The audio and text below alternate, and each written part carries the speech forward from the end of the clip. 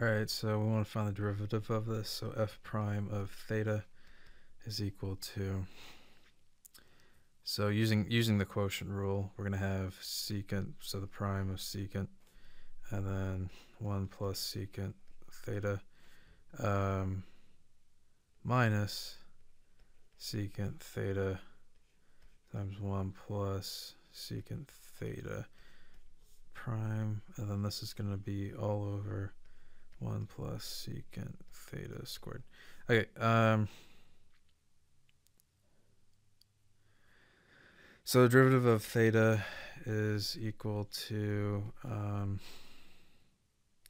secant theta tangent theta and then what we get here with the derivative here, we have secant theta, and then the derivative of, well, it just becomes secant theta tangent theta.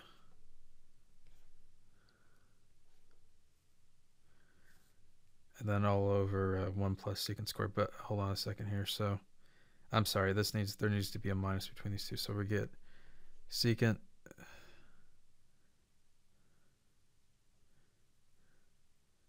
we're going to have secant theta tangent theta times 1 plus secant theta. I skipped that.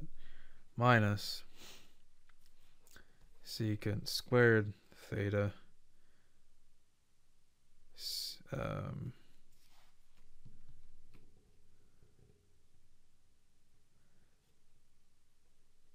tangent theta.